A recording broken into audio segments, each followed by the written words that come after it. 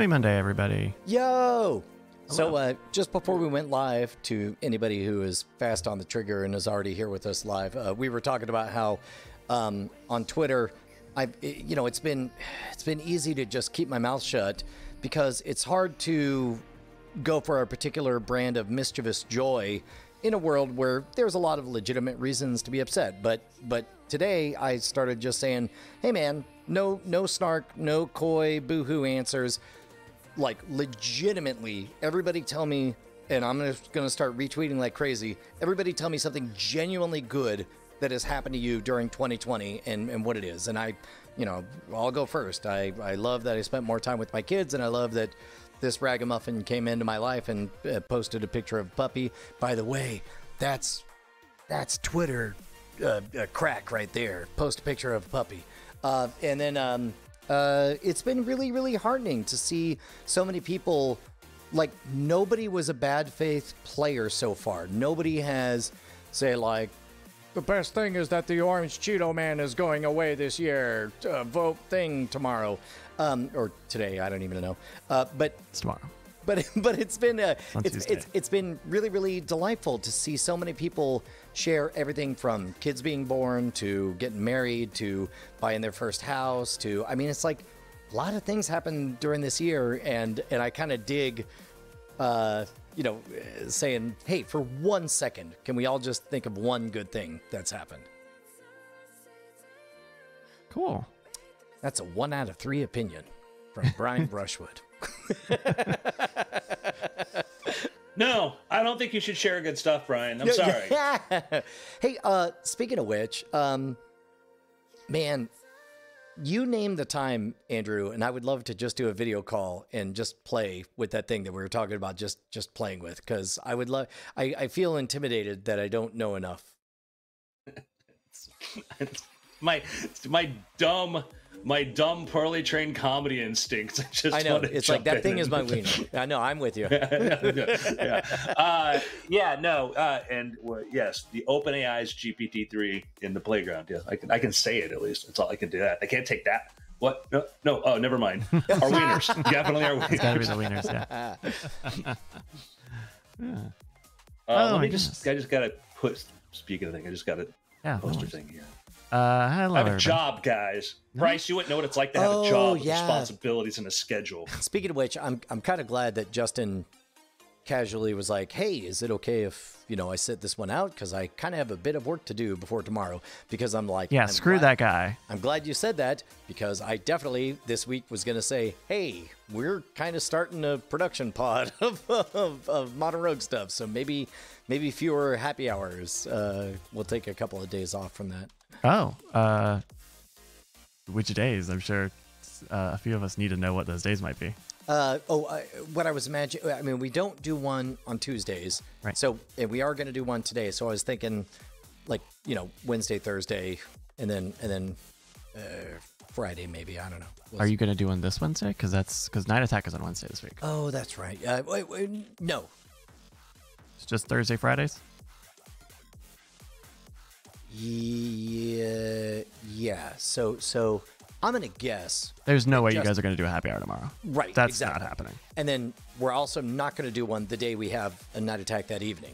Right. So Tuesday and Wednesday are out. So I'll just ask for also Thursday off, and then that way that's shootable. And then Friday we'll have a better sense of production schedule as we get closer to that. You should just take it off for 2 weeks. I agree. I mean, yeah. Just because it always gets... Slow walk. I'm slow walking. Yeah. All right. Hello, everybody. We're going to get started here. But also like Monday, it's not like we're shooting any kind of Modern Rogue stuff. So Monday I can always do, right? And then Friday we're usually kind of done, but I can't say that definitively. So that's sort of what I'm thinking. Yeah. Hello, everybody. Let's see. Is anybody watching us? Nope. No. Oh, weird. Hello. 7 people. 7 people watching us. Hold on. Interesting if true. Refreshing. I don't have internet on this computer. That might be 28. Wait, which one? on the center computer. It was out for a minute. Okay, looks like it's back. Hello, everybody. If you would like, There we go. Okay, just like with the chat was not updating because there was no internet, and there was a raid. Oh, there you go. There's Justin's. There we go. Justin's chat folk. Hey everybody, thank you for joining UDA. us. Perfect time. We're just about to start weird things here in just a second. This is a science podcast, and you're about to watch it. Normally Justin's on it, but not this week. Science, as told by guys who sat in the back of the class and said, maybe we'll just do this in summer school and blow off the rest of the school year.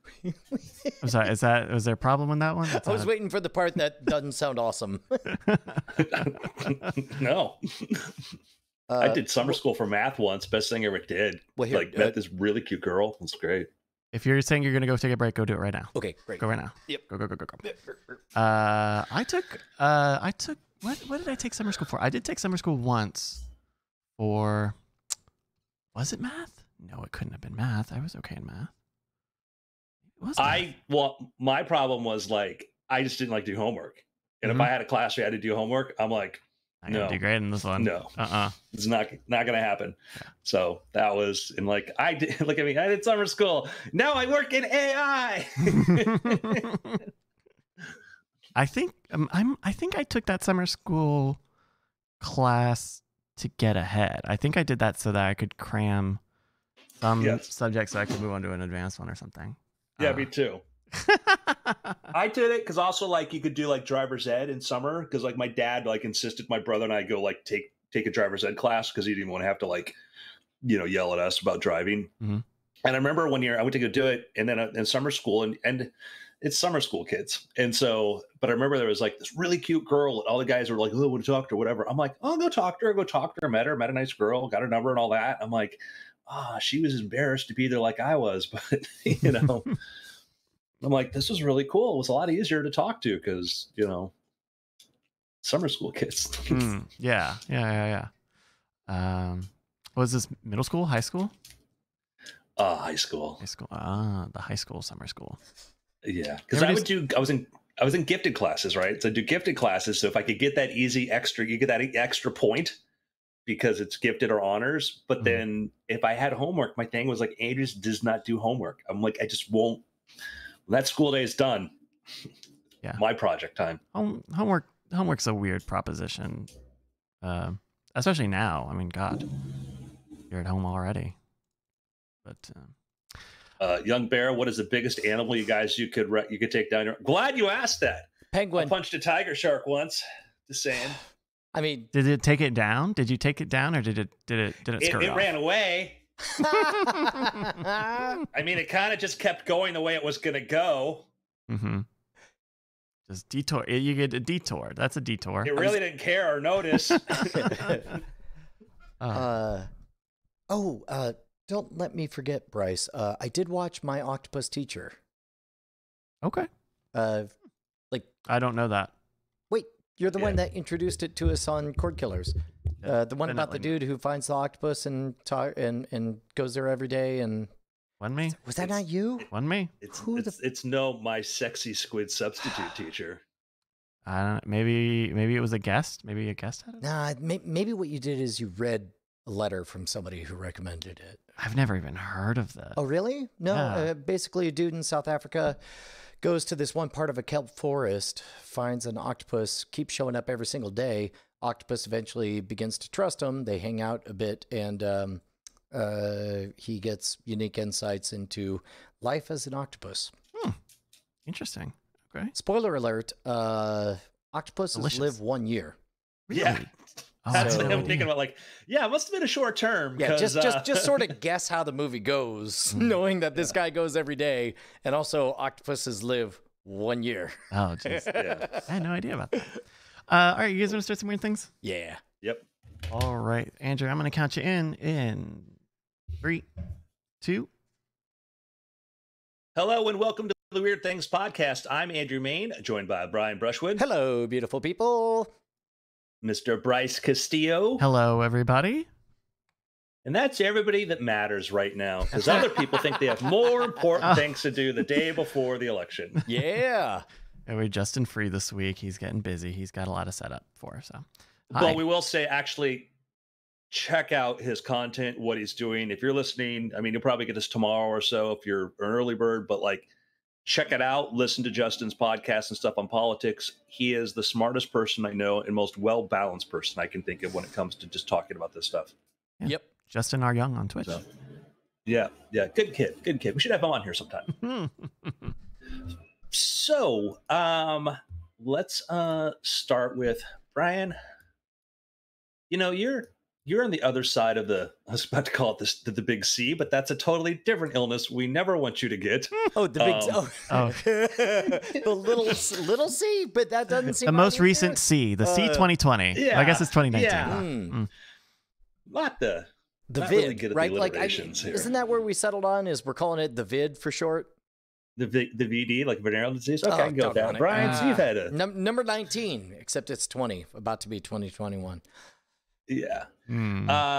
So you're like I Am Legend, you're Will Smith, you're immune. You can just walk around and stuff. I can rap, I can dance. I'm very True. talented. I played the genie once. Yeah.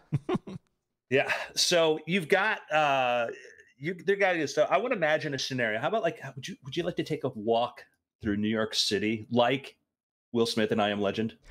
Oh man.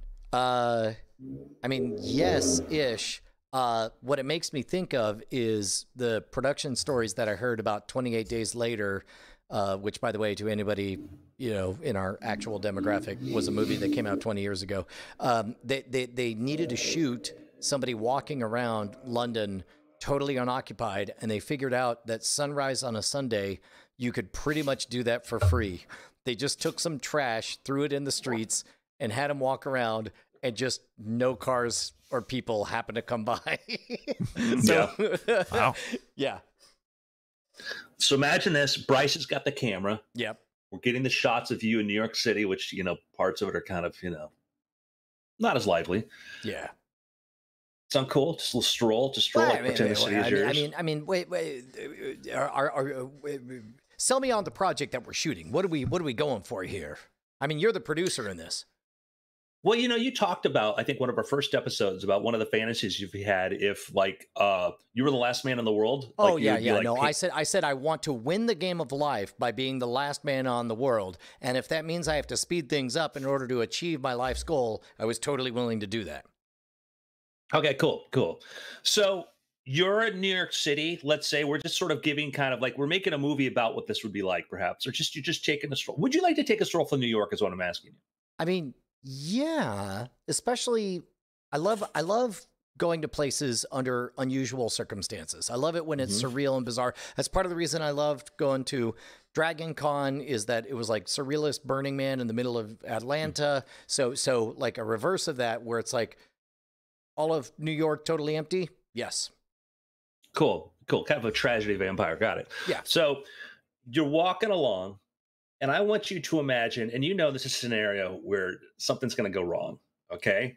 You're walking. Sounds to me like everything's going right. We're walking. You're walking through the Bronx. Bryce, you got the camera, right? Everything's focused. Yeah. Light levels. I know all this production stuff. Your f-stop is good. Okay. Oh, wait. Bryce, you forgot to charge the camera. Bryce had to go leave. So now it's just you. That's fine. I hold up my fingers like in that stereotypical cinematographer's pose, creating a 16:9 dynamic. By the way, do you think that we have 16:9 because our thumb to index finger ratio just happens to be that way? No. Next question. Okay. All right. Man, I'm so glad the ghost of Andrew Main is here to answer my questions. For our audio listeners, Brian is literally holding his fingers together like an old-timey film director. Yes, exactly. Okay. All right. Yeah. No. Okay. I look good. This is the selfie version.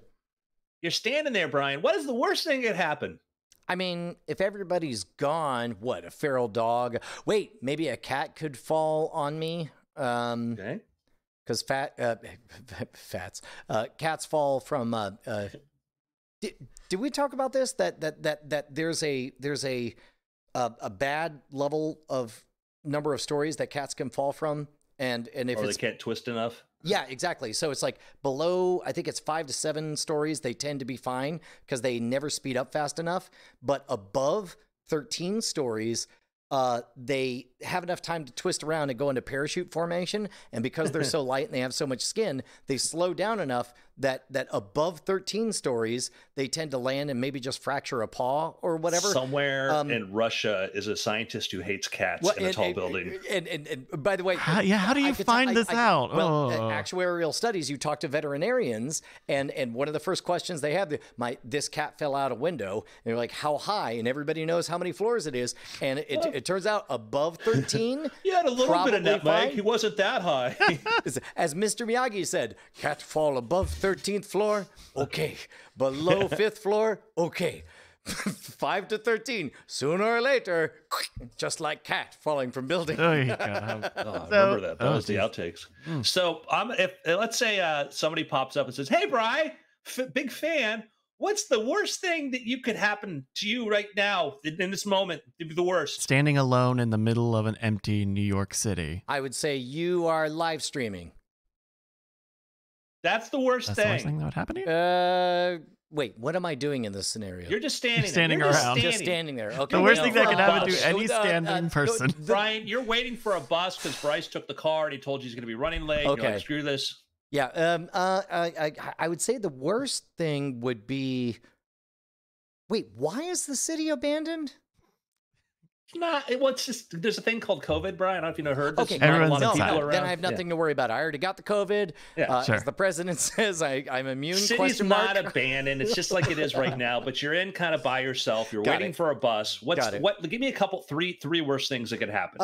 Okay, bad things. Number one, I'm about to be robbed, but I've been working out, so I feel like I can run pretty good. Number two, they're about to. Wait, you've been working out so you can run pretty good, not like you would try and take. I immediately thought you said, "Oh, because I'm going to take him." Oh, good. No. Again, unless we're live streaming, in which case I will totally take him. I would throw rather my money die on the ground. live streaming than be caught running away on a live stream. There's no live stream. It's just you. I'm going to throw my money on the ground. And then I'm going to ask for a selfie so I can save this moment, like my trip to New York and my mugging. Hashtag first time and why. For the camera. Yeah. Imagine a crime-free future where like literally the muggers are like the street entertainers like in Hollywood Boulevard and stuff. Like, hey, you want to get mugged? Oh yeah, cool. All right, buddy, give it over. Take a photo of me with robber. That's pretty good, actually. I rather like that. It's well, I don't want to do spoilers, but so bad things that can happen to you. Robbing. What I'm worried about is I'm not worried about him being infected. I am worried about being embarrassed, but it sounds like that's not a problem. Yeah. It sounds like I don't have anything they would want.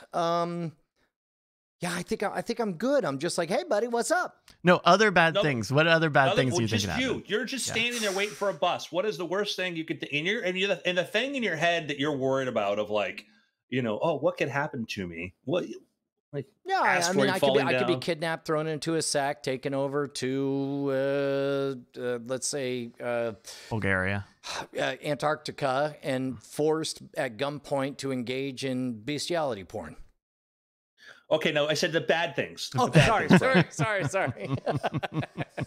Okay, so we got stick up. We've got a taken to situation. Yep.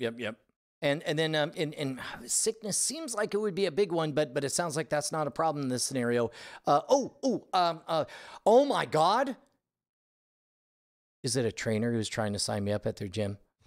Are they explaining to me just what a value I'm going to get for unlimited access? Not 24/7, 365, 24/7 customer service, and they promise all of their equipment's going to work. Mm-hmm. Promotional pricing. Never show up, and all of the bikes will be occupied. You could promise that? Yeah. So, Bryce, do you have anything? I know where this is going. It's very funny because we're trying to set Brian up. It's Planet Fitness. And I nailed it. I knew it. We're trying to set up a freaking singularity thing, and everything is other people seem to be the worst thing in New York. So it sounds here's like the to Brian thing, Brushwood. Brian, you're standing there, like, man, this sidewalk feels a little loose. You fall through a sinkhole. Not on my list, for the record. Okay. Never occurred to me. You fall through a sinkhole 15 feet into a pit, and you hit hard, really, really hard. Oh, and one more thing. Rats. So much to parse here. Oh, no. Debris still falling down and hitting you in the head. Okay, but there's nobody from Planet Fitness around. No, there's no Planet Fitness. I at least have that much going for me. Oh my God. Yeah, This is I've terrifying. heard that the rat problem in New York is particularly bad right now. Didn't think it was sinkhole, like setting up spy versus spy traps bad. It happens, big city. So this happened to Leonard Shoulders, poor guy who basically minding his own business. And there's the We have footage. video of this? We have surveillance Oh footage my of it. Oh my God. There are like Woo! other people around who saw him. He falls into a 15-foot hole. Okay, and this is not in my mind. What I was picturing was like I don't know, maybe 20 feet in each direction, like everything falls down at once. This is a comical Bugs Bunny, Wile E. Coyote, exactly you-sized hole that just pops open and leads you into a freaking the third episode of the third and last, according to Mike Handon, episode of Indiana Jones with all the rats. Yeah. And if there wasn't, because there's about 10 people or so around. It's kind of a busy time. If there wasn't anybody around, Also, look at the concern on all of those New Yorkers' face. yeah, No, people run. People once they realize they turn around. Look, which happens. Everybody's I mean, turned. at first Guy they comes thought running it was over. a street performer. but Yeah, if no, if people- there was nobody around, you would be disappeared. That hole would disappear you. I mean, and then shortly after, the rats would disappear you. Oh God. He said he was afraid to scream because he didn't want the rats going into his mouth. No. Oh, that's only more terrible because I believe you. Oh my God. Wow. Yeah. I'm This going to is- write a direct invoice to Andrew Cuomo. Yeah. Like, I request $50. Thank you. So Leonard Shoulders, man, dude, our sympathies, man. That is a hell of an experience, and you know. They got him out, by the way. He's Yeah. fine. Can we talk No, they about? left him. Can we talk real quick about just urban living in general? Because like I live vaguely in suburban country, right? Like the property is, I think you could say rural-ish, 7 acres, one house, Then our house is in a suburban neighborhood. In the property in HQ, we see a few of those big they're outdoor cockroaches. They're almost beetles, really, but they wander inside. And because we have pest control services, by the time they get inside, they're almost always ready to die. They're always like, kill me, like the end of Cronenberg's The Fly. And then but we never see any of that in our suburban house. From everything I've heard, urban life, downtown Manhattan, like that's just the world. Like you have roommates and they're either cockroaches or vermin of some variety. Have you guys had any moment? How are you with bugs and critters and the idea that you're constantly sharing space with them at all time? Because I take that back. We had 2 mice that made it into our suburban house, and I ordered 2 traps, and I caught both of the mice, and we never saw another mouse except for the third one that later I found desiccated and dead in a trap. Well, I mean, there's spiders where you are. Like you've got like Tons there are more of spiders. Yeah. Yeah, No, as yeah. you walk around, as a matter of fact, all summer long, it's as though every spider is on an episode of an HGTV show called Dream Plot, and every spider is sold the bill of goods that, oh my gosh, look at this distance between these 2 trees. What a perfect place to put up a web. And then they spend all night putting up their web, and then they reveal at the end of each episode that a human gets up in the morning and knocks down all of the webs on the trail that they're building. So Yeah, well, even I mean, inside where you are, the building you're in right now, like there are spiders. Oh, sure. I'm cool with that. David Rowan is not cool with that. I didn't know he had a spider thing. Yeah, like in Florida, palmetto bugs, cockroaches. You got that all the time, and so you fumigate regularly, and you keep track of that. I'm in an old building here, really old building that's like 50 years old. So Have you seen any critters? they get like spider stuff. I get stuff that come like, where did that come from? So. Yeah, Gross. I don't get to, they I think they do a pretty good job of spraying at my apartment, as well as I'm on an upper floor, which I think helps mitigate it a bit. So I'll see like wasps and stuff out on the balcony. I don't get too Always drinking like Pinot Grigio. That's right. So talking about saving their daughters from Nixium. the worst I'll get is like I had a cockroach once, and it was while there were other people I was hosting a get together, and that stunk. That stunk on ice.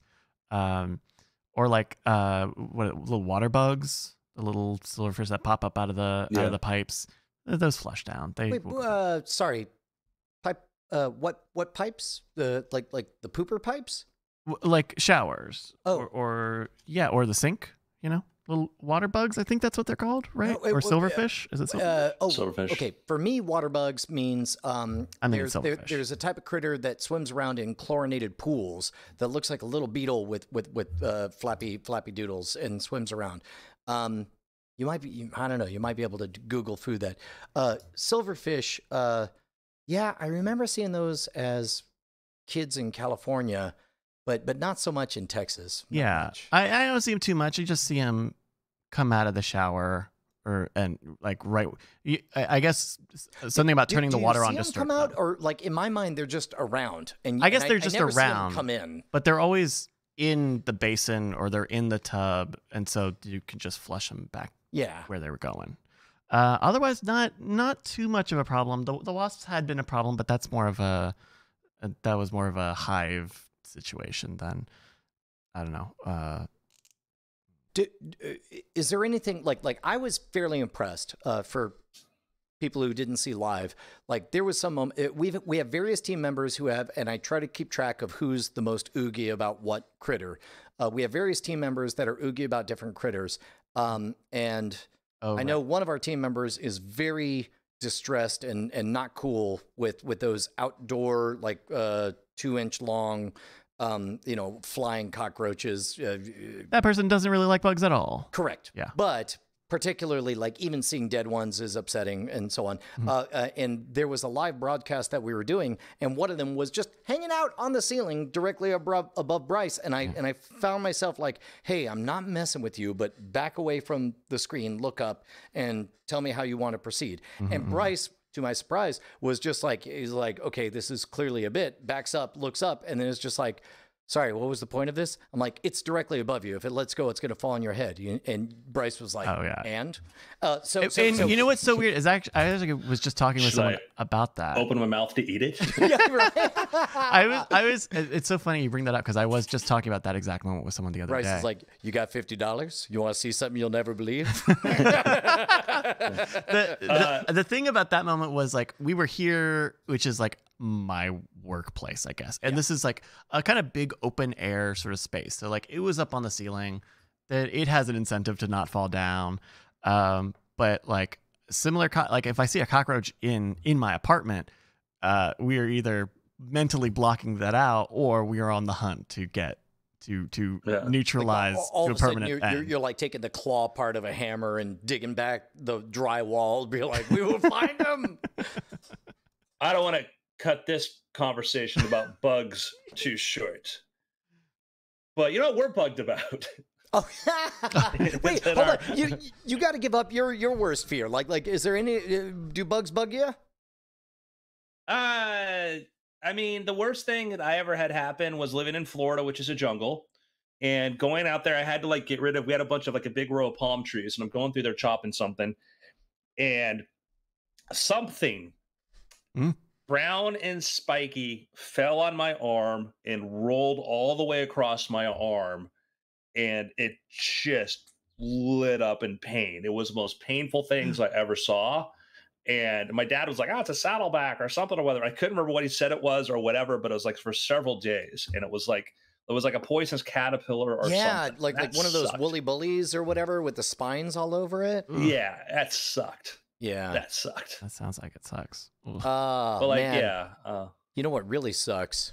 Is having no patrons at patreon.com/weirdthing.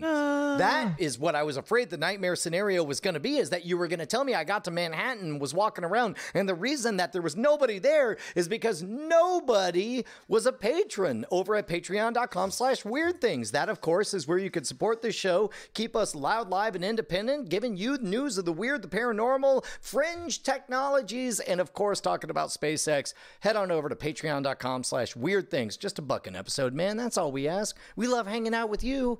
Come on, man. Buy us a cup of coffee once per year. Not even a good cup of coffee like a Starbucks. Just like split 4 ways. Yeah, like a Dunkin' Donuts. Oh, man, I'm gonna start a war because I know some people are very passionate about where their coffee comes from. So, Brian, I want you to imagine, speaking of coffee, that we're out at sea, that you're in like you're a sailor, like in some British sailing fleet. Now, is this one the big C? Yes. Okay. Brian. They call it the Atlantic, but Yeah. Got it. So you're in the big ocean, okay? And there's a flotilla, big fleet, right? And you show up to chow, and you're like, hey, what's for dinner? And they're like, oh, shepherd's pie. You're like, I hate shepherd's pie. I wanted bangers and mash. Like, oh, they're having that over there. They're serving that on the Jewel of Edinburgh, the other ship over there. And just British naval history. I was about to say, this sounds like a very Anglo-centric fleet that I'm in. Where they're having fleet. Bangers and mash, shepherd's No, I said it's a British pie. fleet. yeah, it's a British fleet. Oh, it is a British fleet. Yeah. Okay, good, good. And so you're like, oh, jolly not good. Good day, mate. No, I'm messing it all up. I wanted me bangers and mash. And they're like, oh, sorry, that's on that other boat. Oh, can you pull up next? No, we're sailors at sea. We can't do that. That's ridiculous. It's hard to do a tuck and roll out on the sea. Are you about to tell me that somebody just dove out and went swimming from boat to boat in the middle of a flotilla? In a way, but these ships are hauling, by the way. These ships are moving, okay? Like, how about I get in me dinghy and me paddle it? Again, this is not a British accent, by the way. He's just kind of got problems. So, no. If it was a British accent, what would it sound like? Remember the James Bond movie where like he's on the sub and he needs to get out and he's like, oh, well, what about XT-10101? I'm like, oh, you know about that? And it's like a missile they launch out of the sub that turns into like a jet sort of thing. Oh, that sounds like a Roger Moore era, early 70s. Or it may have been Never Say Never Again, one of the pseudo James Bond movies. Yeah. Anyhow, I want you to imagine that you're like, oh no, I need to be over there. I gotta get me mash. And they're like, well, there's this option. We need somebody to test it. Do you want to test it? I mean, does it get me over to the boat that has the better buffet? Yes. Get you your bangers and your mash and your I think you repeat yourself, my friend, because the answer is yes. You want to see yourself in action then? Yes, I do. Okay. Trial number 1. What the heck? Oh my God, somebody is full on jetpacking over to get the bangers and mash. This is amazing. So this is one of the jet suits where you have the turbines on the arms and the backpack. And so we watched a guy take off from a small boat and now he's landing on another boat. So this is sort of a proof of concept. They want to test to see if one of these jetpack systems is usable for this. Now he's taking off. Oh my God. What? No bangers and mash. I'm heading back over to my dinghy. So he's not on a wire, is he? No. It looks like it though. That's how good it is. Yeah. So here's my question: is there some amount of AI autocorrection for example, when you set up autopilot on various cars, you would know more about this than I would, Andrew. Basically, it knows when you're in a lane and it can feel you indicating you want to move to another lane, and then it gets 3 people at once. And then it These gets are like super villains attacking a boat. And then it gets you in that lane, and then you're kind of in that groove. Is there any computer assistance, or is this totally just skill based? Like you better be an expert skateboarder. Back up and watch this, Brian. Now imagine this is a SEAL I'm team seeing it. attacking. This is why it's hard for me to believe. Describe it to our audience. It's our podcast listeners. there are 3 Tony Starks about to bully a PT boat, is what it looks like. It's remarkable. It looks exactly how you would imagine. Imagine your fists, instead of giant claws, are jet turbine engines, and I mean, it's 3 Iron Men. I don't know how else to say it. And they like hover around the boat too, so they're kind of encircling it in sort of a Death Stranding sort of ominous, just people kind of ragdolling and floating out away from the boat. Oh my God, it's terrifying. I have a better metaphor, Andrew. I'm thinking of the Segway. You know how the Segway is pretty good at, like, it does the thing that you have a hard time wrapping your mind around, which is 2 wheels, or in some cases 1 wheel, just sort of balancing on its own or whatever. Like, is there some amount of that happening? No, there's nothing. It is all skill. It is all skill. It is turbines on your hands, and then a turbine on your back. These guys are skilled. They're trying to do it. The ones where they talk about building the jet bikes and stuff, that will probably have that tech. This is literally these guys learning how to balance this stuff. That's so cool.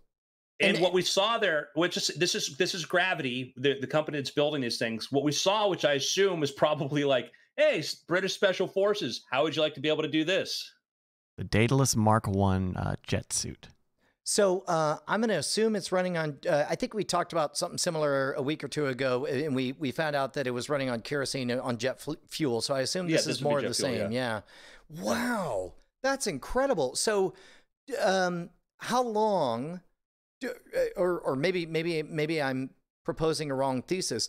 I would imagine that as this would grow, you would make it easier and easier to pilot, so it would become more and more computer assisted.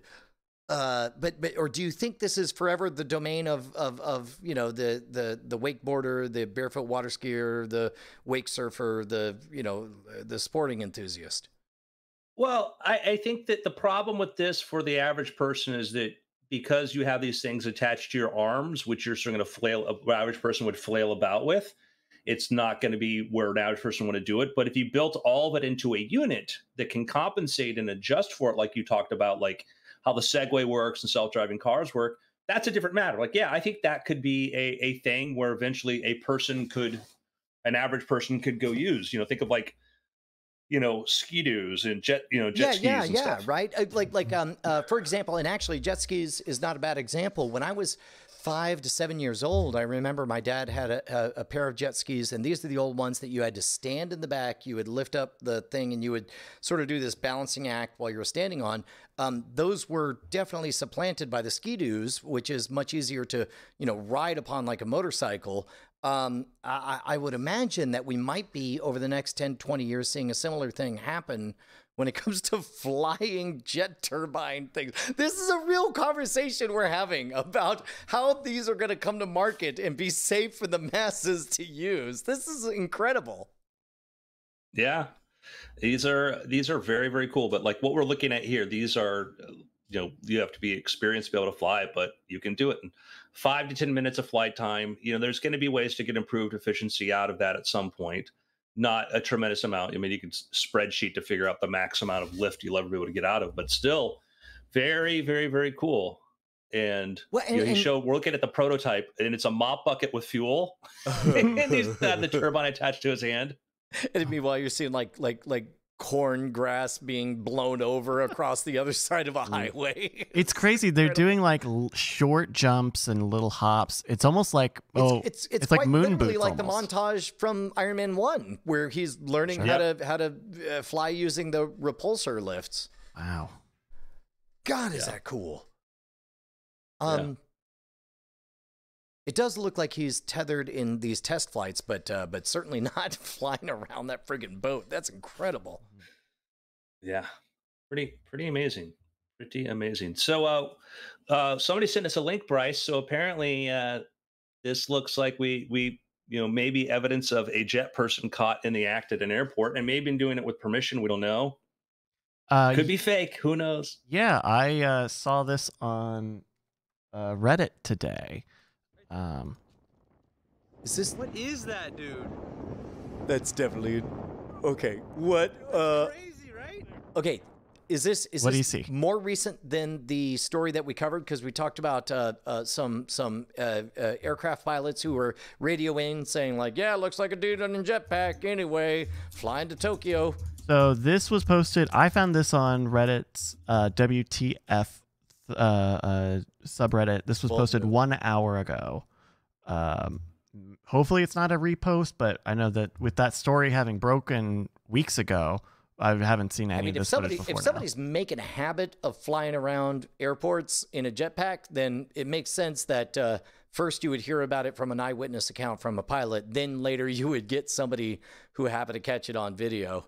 Yeah. And that's the weird part is even if this is a fake, certainly the sentiment or the implication that somebody's flying around a jetpack around an airport is well established.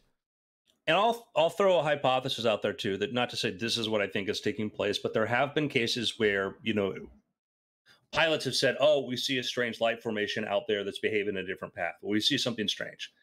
If it's the military testing a secret craft or whatever like this, they have their own authorization, can use whatever corridors they need to, as long as they're not interfering with civilian stuff.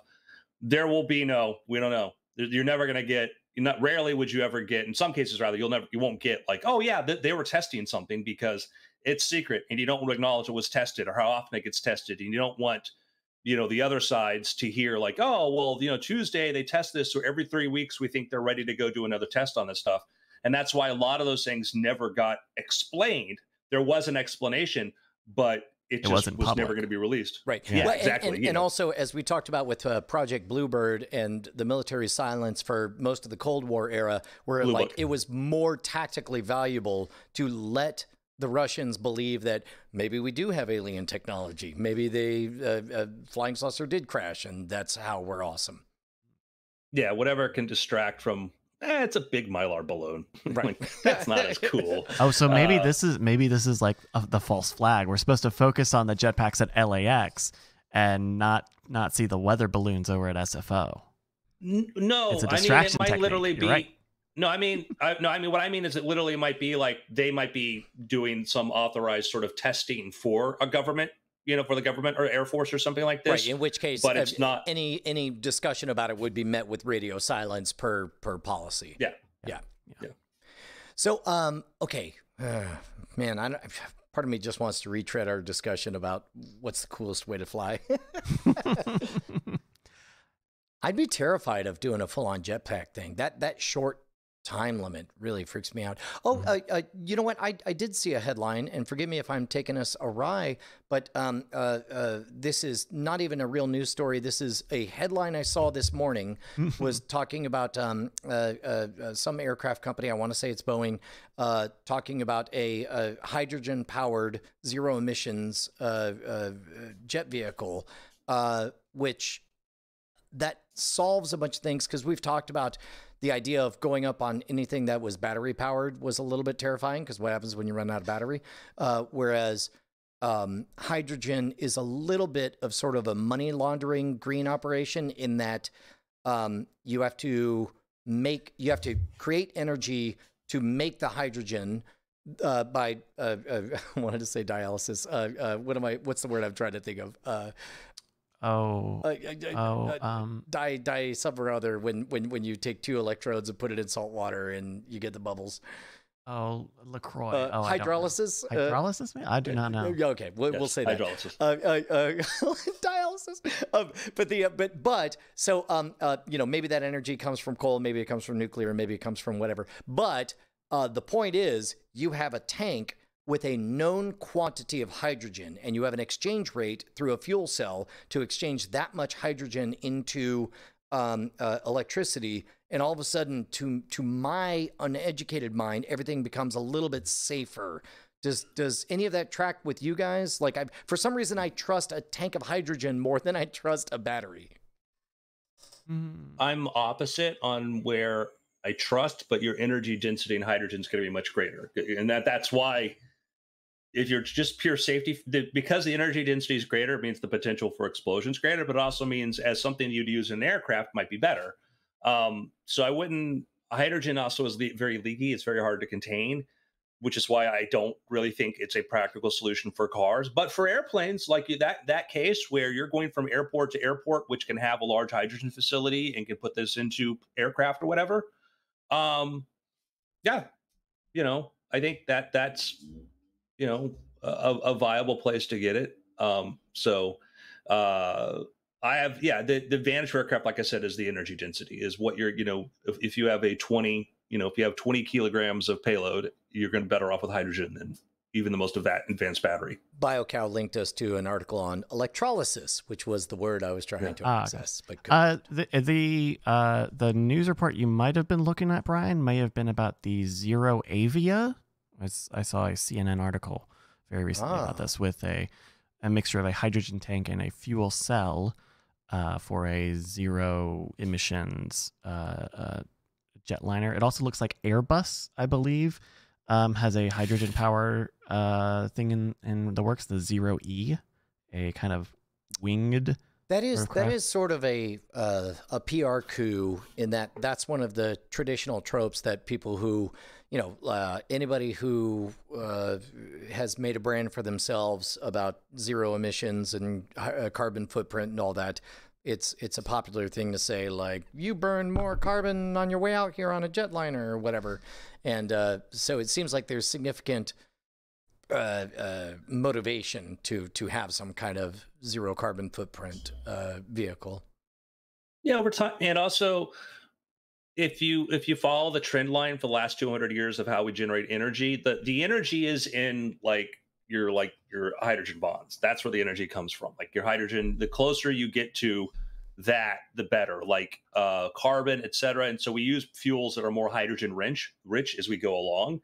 So the more hydrogen rich the fuel is, the better. And eventually, you get to a point where you're just going to use straight up hydrogen, ideally, or just, electricity in a battery to contain it. And this is a great quote. Yeah, Jerry Purnell says, you're talking about how hydrogen loves to leak. There are no hydrogen wells. So, nuclear power plants do not produce a lot of hydrogen. They produce some hydrogen, but not a lot. The hydrogen you get is going to be from your fusel material, and it's going to be insignificant compared to what you can get from, extraction from other means. But although I suppose if the fringe research is to be believed, what is it? We've been on the cusp of fusion reactors for 50 years now. But latest article I read said, something like an 8 to 10 return on investment for power. And once you have that much power, then all of a sudden you can do electrolysis, and all of a sudden you can make an awful lot of hydrogen that's used to power your fusion thing, and so on. Chat room points out the hydrogen embrittlement, and that's part of the problem, is because your containers and stuff that try to contain it. Hydrogen is not like it is the smallest atom, and it gets into places. Sneakiest. Yeah. And it's like not Manhattan rats. Yeah. But who knows where we'll go? A lot of options. I think our energy futures can involve in several things. But yeah, hydrogen for an airplane, I'd say that's a potential case where it makes sense, because of trying to put hydrogen to every single gas station or anything it's ridiculous. Why? When you've got batteries that are, we're getting close to 1,000-mile batteries. So what advantage will hydrogen give us other than really, really expensive infrastructure and something you can't charge at home? Have we, I feel like it's been over a year or two since we last heard about the idea of swapping out full batteries. The idea like you would pull into a service station, and rather than charging your batteries, they would just pull out your drain battery and pop in a new one. Is that a case where until funding happens, we're probably not going to hear more about that, or was it an inherently bad idea, or maybe it's just between investment cycles? I don't know. I wonder if you have enough if you would be able to have standardized batteries to do that between different manufacturers and all that stuff. Yeah. I mean, you would just do it within, because part of the secret to each sort of company is going to be their own battery tech. Tesla had originally built a demonstration of how to pull a battery out of the underneath of the undercarriage and then replace it, which was probably part of trying to meet some sort of California incentive or whatever like that. Now, as somebody just points out in the chat room, like they're building them as part of the chassis now, that their next generation battery tech, it's going to be part of the underframe. So you're not really going to try to swap that out. But also, we've been finding that the batteries, like car batteries, have actually have a lot more longevity than we expected. So, you're in a position where, 10 years from now, when maybe it's time to replace the battery, it's like, well, let's get a new car and just take apart that car or whatever.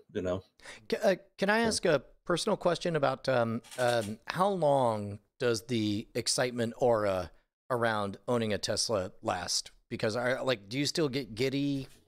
Oh, yes. Okay, I figured that was the case. Oh, yeah. No, it is every time I get in there, it's just, and they do the little updates and stuff too, but it's just, the thing is like, you might get kind of used to it, and then you go ride in a regular car, and regular cars are amazing. There's amazing stuff in there. So some have a better normal build, better Civic features. car, one of those The normie car, cars. gas, but it's just, but partially with the self-driving and stuff too, that's the thing too, is you might be on a highway and you're like, if I'm in a rental car, I'm like,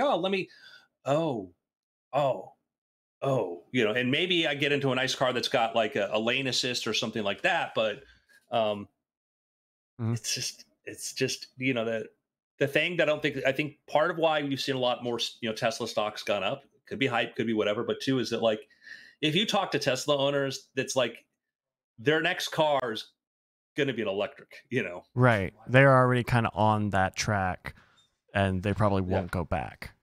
Yeah.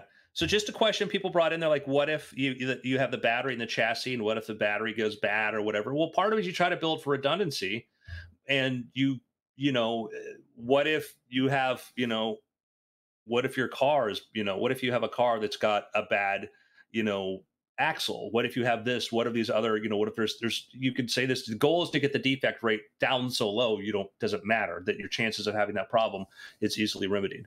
Yeah. But it's different. It's a very different way of looking at things. And those, those, the electric cars, those have, fewer moving parts, right? You would think that the repair cost that you kind of shave off by not having a combustion engine, you can offset by, okay, well, if they make it a little harder to get at the battery, there's a longer parts, and there's a longer labor time to get to it or whatever. Like, there's still an offset there, I feel like. I've had my car 3 years. I put air in the tires. Yeah. 2 years, 2.5. I put air in my tires. That's what I do. That's all I do. It's put air. Oh yeah, because you don't have to do oil. Oh my gosh! No, wow. No. Yep.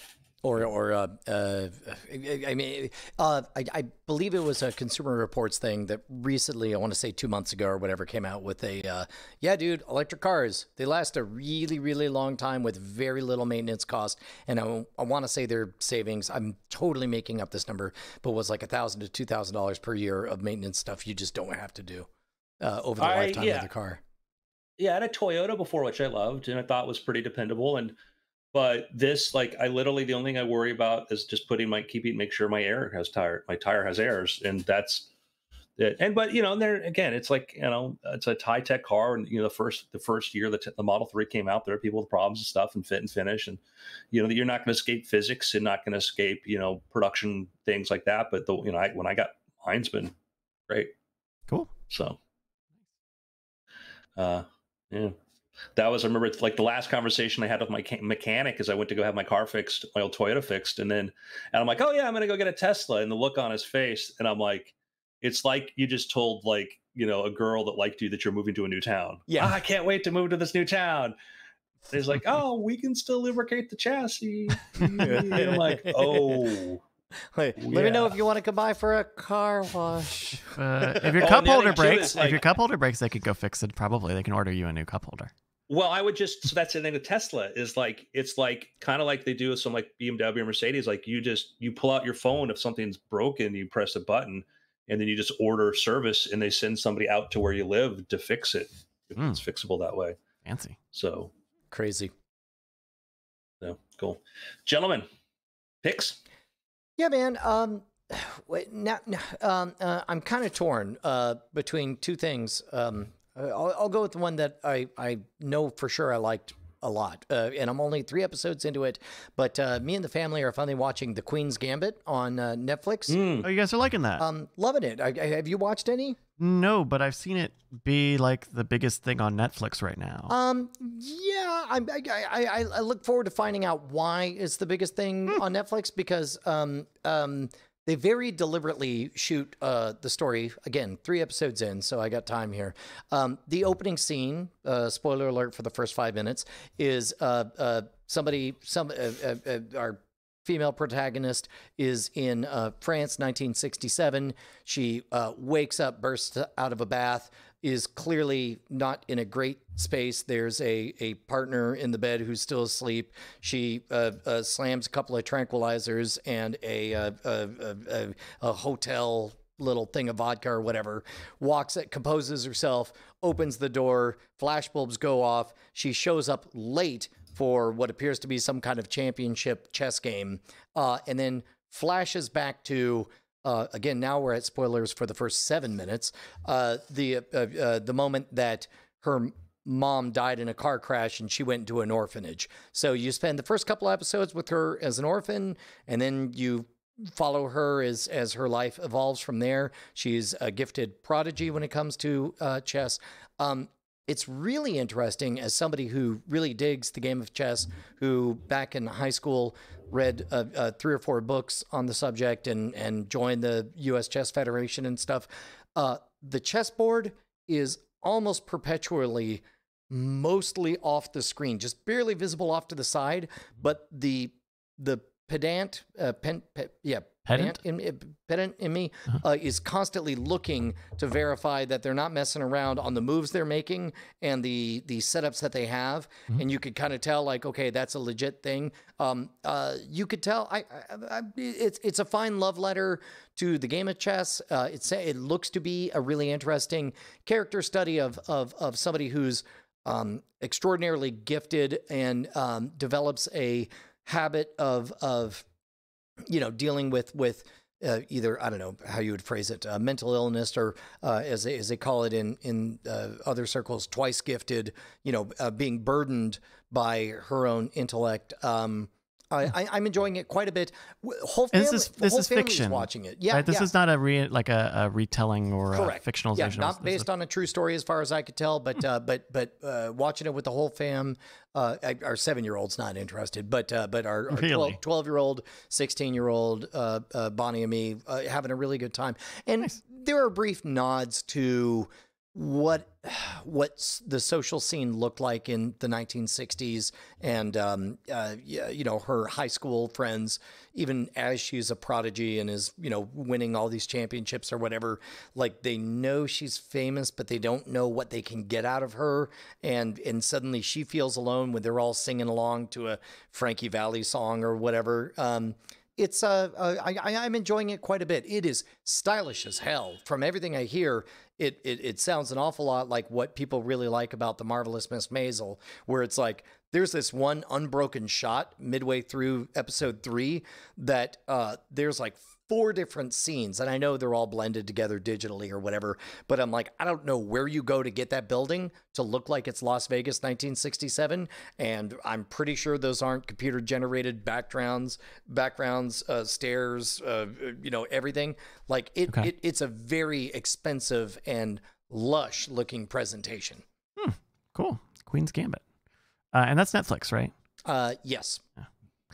I've got a pick. Over last week, I was talking to someone who was telling me about this game that I already know it's out and it's great and everybody loves it. And but it's a type of game that I don't normally play a lot of. It's a roguelike game, so you play it until you can get as far as you can go, and then you die and you start all over. But then the more you play it over and over again, you get better. But I managed to spend a little bit of time this weekend with Hades over the weekend, and man, this thing is really cool. So this is from Supergiant Games. They did Bastion. They've done what is it? Transistor, I believe, was one of their other big games. And so it's super stylish. It's very colorful, and it has this really cool aesthetic. And the idea is that you are Zagreus, the prince of Hades, the son of Hades, and you are trying to, the god of the underworld, whoever that is. Yeah, that's Hades. Oh, okay, yeah. No, sorry, Hades is the land. The god. Well, now you messed me up. It's not Odin. It does. No, not Zeus. It doesn't matter. So you're trying to escape Hades, where that your father rules, and each time you try to go, so you're navigating through the different levels of hell, from Tartarus to the lava area to like Elysium, and along the way you're getting blessings from the Olympian gods, and from the underworld gods, and it's really interesting. I think the really interesting about it, beyond the gameplay stuff, which is very good, is it's really telling the story as it's happening. It does a really good job of not sitting you down and saying like, okay, you are Zagreus, this is your issue with your father, and here are all, like, you just start off and you just play, and as you go through, there's a lot of written dialogue, a lot of recorded voice dialogue that gives you bits and bits of like, why are you doing this? What really is going to happen if you do this? What is everyone's relation? In terms of mechanics, it looks like it's got a 3/4 view. It reminds me a little bit of the Diablo franchise. My friend derisively calls all these games, and with affection, Monster Pinata. Is it the type of thing where you bust open a bad guy and then loot falls out, and then you go on to the next bad guy? No, this is more action-y, more hack and slashy. So you're not really waiting for like for buffs and stuff. You're walking around and dashing and trying to time it right. But is there things to place on a ragdoll or on a body doll of like, give me this shield and now I've got more of this? No, Okay. no. You have you pick a weapon at the start. So there's like 8 different weapons you can choose from. So the sword and spear, and there's a gun you get at some point, and so those all have their own move sets. And as you're going through, the buffs that they give you, the boons from the different gods, say like, okay, hey, this will give you more attack, or when you attack, you'll give them this status effect. And so the actual gameplay loop of attacking and stuff is the same, but you get those buffs on top of it. But I just think it's really stylish, and it's really interesting, because when you die, you go back to the house of Hades, and you see your father there all the time, and all of the other people who occupy the house, and everyone knows that you're trying to escape, and no one like really cares. So it's like 2020 the game. Yeah. You're trapped at home with dad and you're trying to get the hell out. And supposedly there's a lot more story stuff going on. I think the thing that I always bounce off with roguelike games is that I just don't ever get good at them. What is interesting about Hades is they have a God mode, where they give you damage resistance, and the more you lose, the more you get that damage resistant buff. So you start off with like 20%, and every time you die, it goes up 2%. I don't know what the max is, but even if it's like 50%, that extends your gameplay a long time, because you get the sense that it actually does want you to finish and get to the credits, because it doesn't just end. Oh, that's interesting. So, like, if you told me every time you die, we're going to make the game easier for you, I would be mad. But if you told me every time I die, I'm going to come back tougher. Just a little bit tougher. Even though that's technically the exact same thing, somehow I feel cool with it. Yeah. There's a Rogue Legacy, which is another big roguelike game that I could never get into, just because I couldn't get good at it. I feel like I couldn't get good at it, where Hades feels like it's structured for you to figure out everything that's going on and see the narrative, that there's a really strong, clear narrative there, and you get to see all. So I'm excited for it. I see what everyone's talking about in terms of maybe Game of the Year status. So wow, that's Hades. It's only on the PC and the Switch right now, but I'm sure it's going to come to consoles and stuff. Andrew, what do you got? I have a little pick. It's a TV series. It's entering into its 2nd season. I don't know if you've heard of this, called The Mandalorian. I have heard of this. Gently dancing around spoilers. What did you think of the character that we met this week? So you all watched it, right? Yeah. Okay. I'll just talk about in general. Like, I don't want to spoil anything for anybody, and I get that not everybody gets to watch things, right when they come out. What I loved is there's still it was a longer episode, which is good, but the longer episodes often there's a pacing sort of thing, and this felt like there's this sort of pacing kind of thing, and kind of the dialogue is a little comic book kind of thing, which, and I loved it. Let me make that very clear. I loved it. And my issue that kind of like last season was there are some shows, episodes that were great, and episodes I'm like, I want people to go back and look at the lens of like when it's really good, what it does, and then look at these and tell me like, do you think that was as tight of the way they could have told that story? Here, I liked it. I think it had some of the same sort of like length issues or things, or there could have been tighter, or there could have been more going on in a thing. But overall, I mean, I love the show, and the production values are insane. Like what we saw was incredible, and I would say from a storytelling thing, it is a very linear show, and it is like, we're going to go do blank, and blank's going to happen. And then this was an episode of like, really weird that they're trying to do this instead of doing that. This is blank. And then you get to like, well, now we're going to try to do blank this way. And you're like, oh, okay, got it. So we spent 15 minutes here, although we were going to get to where we're going to go initially, if you know what I'm talking about. Yeah. And I trust you, Andrew. I trust you, Bryce, to believe me when I say that I say this without any indication that I'm not loving the series and I'm not pleased and I'm not happy that I watched it. This episode, bit of a sillier start to season 2 than I expected. Seemed kind of silly. So I did not watch season 1 and probably won't watch season 2, but I'm looking at the Wikipedia for the plot, and there's some words in here that I did not know were in Star Wars. Specifically one that starts with a D. I did not know they had those in this. Wait, in this sorry. I'm thinking of all the things that are inappropriate for Star Wars. Is a dog? Can I say it? I don't know if it's. I didn't know they were dragons in Star Wars. Oh, well, I mean, it's put air quotes around it. It's what the locals call. As a matter of fact, in the original Star Wars: A New Hope, the very first episode, Obi-Wan's entrance is heralded by this loud growling sound that he said that. In canon is him imitating the call of the Krayt dragon to scare off the, not their word, sand people, the Tusken Raiders. Not their people. So that was a thing that kind of, that there are sand people in this episode. And Tusken I will Raiders. say that definitely not Native Americans. Definitely not cowboys. They're not all Tusken Raiders, just so you know. Okay, either, good point. okay? Some of them are Tusken homemakers, Tusken podcasters, Tusken gatherers. So